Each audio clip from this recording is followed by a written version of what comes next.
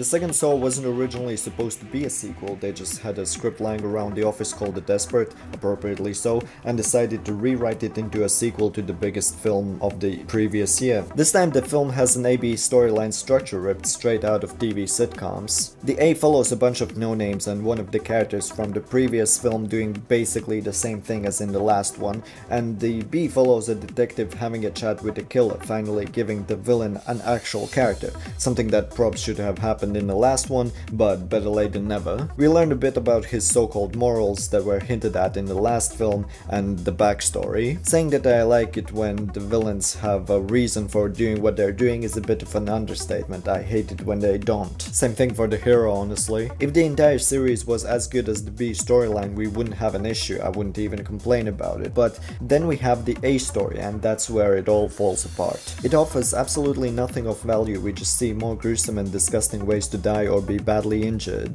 The notes are not to use the key. Boy, is he lucky that the dude was looking through the peephole, otherwise nobody would die. Got the key. Oh wow, that happened again. And I'm pretty sure that after this scene, if Amanda didn't die by a bullet, she'd die of AIDS. I thought killing was distasteful, what happened to that? You just gave your student a life-altering illness. Ah, whatever, it's not like characters with consistent morals are way more interesting than just some dude who kills people depending on how he feels that day. Every time the film cuts to these guys, I just sort of nod off, but I do like it how it ties into the B storyline. You see, one of the first things that Bean says to the detective is, "The rules are simple. What you have to do is sit here and talk to me.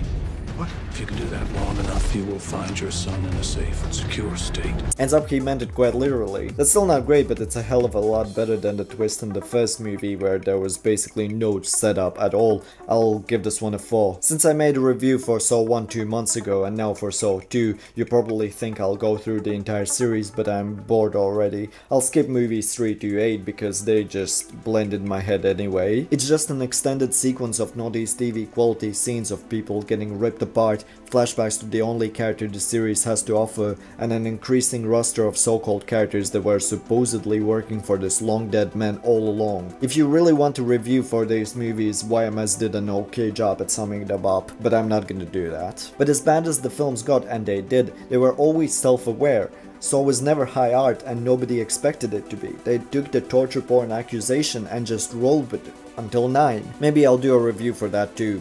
Don't hold your breath though. Or do, until you check out my other videos, subscribe, follow me on Twitter, thanks.